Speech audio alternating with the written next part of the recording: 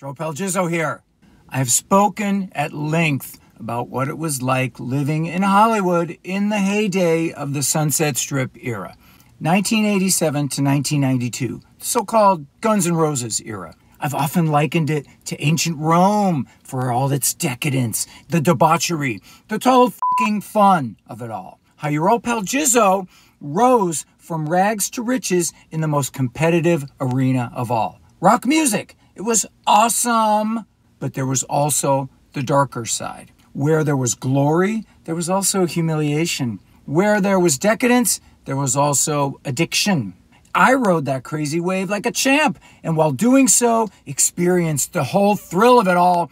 And at the very same time, a lot of my rock and roll buddies flat out crashed and burned. How is this possible? Drugs, harder drugs, booze, or maybe they just weren't good enough to succeed, or strong enough, or resilient enough to withstand the pressure. I've spoken about the good times, and there were many, but what about the people who just plain old f things up? What about them? They have stories too, and I would be remiss if I didn't mention just a few. So here we go.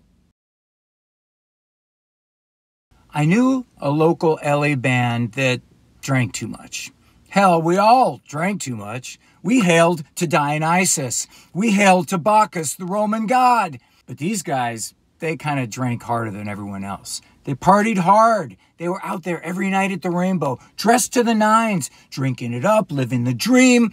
They didn't have money, but boy, they lived it, man. Carpe diem. Anyway, the band got an opportunity to do a small 4-show tour of Texas, so they jumped at the chance.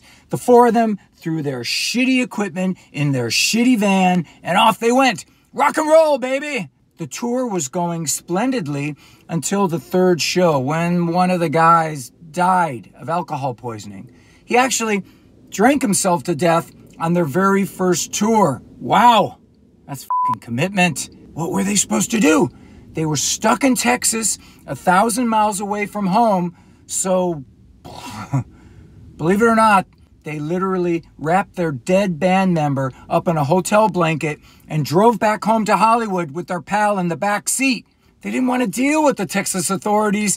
You know what? We'll just pretend this never happened and we'll drop them off at home. It took them 2 days to get back home. So I imagine there wasn't a whole lot of small talk driving along the way. I hope they had good air conditioning. 2 whole days of lamentations and fermentations. Booze. Booze. Beer, wine, whiskey, you're the devil. I've done my share of it. I admit it. I've lived and I've loved and I've driven when I shouldn't. And luckily, I never harmed a soul. Nary a scratch after multiple combat missions. May the gods intervene, but I never razzled anyone. But what if your drug of choice was coke or crack? What if someone in your band was a crackhead? I imagine that would suck. Crack is whack, as Whitney Houston once said, and she would know. I remember a story of a famous band who was scheduled to do an MTV video shoot at SIR Studios in Hollywood. 4 of the guys showed up dutifully, but 1 guy didn't. Where was the 5th guy? Tick-tock, tick-tock. Minutes turned into hours. The record company started screaming at the guys, "Where's your boy?" So the band quickly dispatched 2 of their crew guys to the guy's apartment. They knocked on the front door. Bang, bang, bang, bang, bang. No answer. So one of the crew guys walked around to the front window and he looked inside. And lo and behold, there was your boy in the middle of the room, sitting on a chair in the dark, smoking, chattering like a chimp. The crew guys banged on the window. "Open the door, dude, open the door." To no avail. He wouldn't answer. He just sort of sat there silently, squirming, freaking out, locked up, jaws, can't talk, can't move. They had to get the building manager to take the front door off the hinges of his apartment to get inside. Wow! They pulled the guy off his chair and threw him in the cold shower with his clothes on, like Martin Sheen in Apocalypse Now. They dressed him up, threw some mirror sunglasses on him, and raced him to the video shoot. Whew!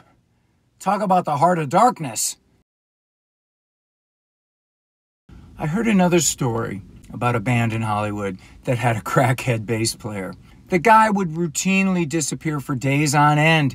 No phone calls, nothing. He'd blow off band rehearsals, recording sessions. It didn't matter. No one knew where he was when he pulled his Houdini act, not even his girlfriend. It seemed that any time the band had a major commitment, making a record or making a video, something important, the guy would just ghost them. So they kept calling the guy's cell phone over and over and over, and it kept going to voicemail for days on end until finally, after the 100th call, somebody answered. Hello? Hello? Phil, are you there? A foreign voice sort of answered on the other end. Hello? Phil? Phil? Yes. This is Phil's phone, right? We want to talk to Phil. Where's Phil? Phil is in bed with me. What? What's he doing in bed? What do you think he's doing? We are in bed together. Well, what a twist. Turned out not only was their bass player a crackhead, but he was also gay. Not that there's anything wrong with it. Then his phone hung up. Click. Then things got worse. How could they get any worse, you ask? Well, let me tell ya. 2 hours later, the band got a call from their missing bandmate's girlfriend screaming and crying. We need $1,000. I need to give them $1,000 or they're going to kill him. What? What are you talking about? Kill who? It seemed that her crackhead boyfriend owed a couple of gang members a bunch of money for some crack he got on loan, and now they were banging down the door of the crack hotel he was staying in, with a male hooker no less. So the gang members eventually broke down the door, and they grabbed the guy's cell phone, and they started yelling at the girlfriend. They demanded that she drive over with the money, or they were going to kill him. And to prove their point, they began to pistol whip the bass player, live, right through the phone. Ow! Ow! Ow! But she didn't have the money.